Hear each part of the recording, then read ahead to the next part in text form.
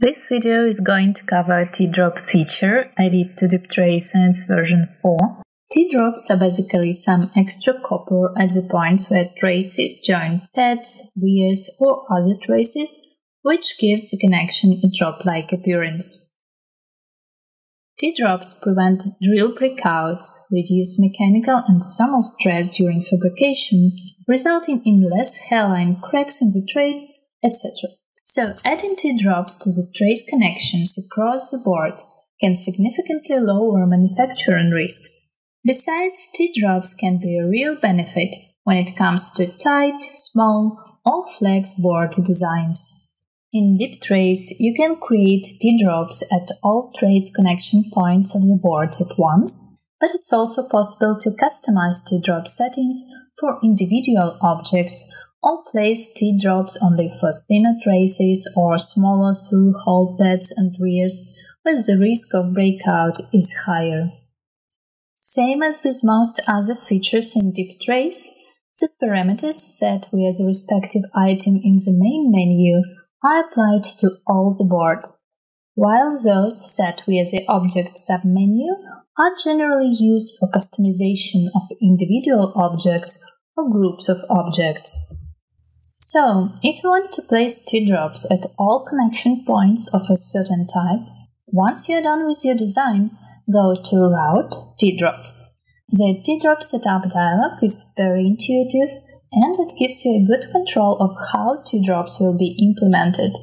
Just tick where you want teardrops to be created and define their parameters as a function of pad size, or through-hole pads and wears, or trace width. The settings can be applied to all or only selected objects. As you can see, DipTrace has created teardrops for all wears, SMD and through-hole pads. It seems that some pads have been skipped, but in fact they are the ones that are connected to ground copper pour. Now you can customize teardrop settings for individual pads, wears or nets using right-click submenu to place teardrops exactly how and where you need them. Let's customize teardrops for the pads of this resistor, for example. Right-click and select teardrop. Adjust the settings and then select if to apply them to the current pad only or to the selected objects. Note that in the later case, if no objects are selected other than a pad, the settings will be applied to all the pads of the component. You can also use those dialogs to change teardrop settings for several previously selected pads or wears. Let's undo and see how to create teardrops only for one net.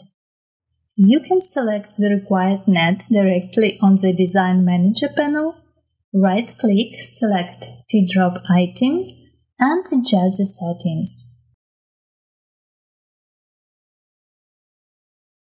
Let's change the net color for better visualization and zoom in.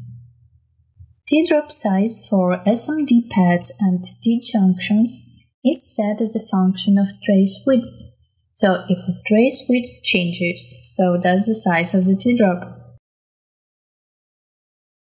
To undo teardrops, open Teardrops dialog, uncheck the required items and apply the changes.